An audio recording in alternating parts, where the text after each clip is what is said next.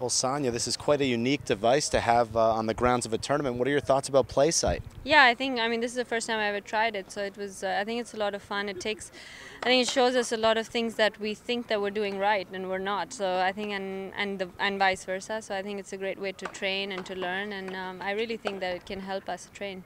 How much does video help you as well to watch yourself play?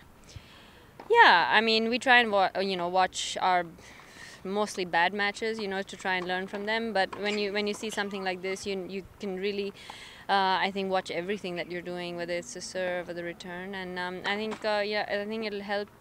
It helps in making your strengths better as well, and improving your weaknesses. And having it here at one of the greatest tournaments in the world, pretty unique, isn't it, on the practice court? Yeah, it's pretty good. Like I said, it's the first day we've tried it. Hopefully we can do it, before the weekends again. Best of luck. Great seeing you. Thanks. Sania here, enjoying PlaySight at Indian Wells.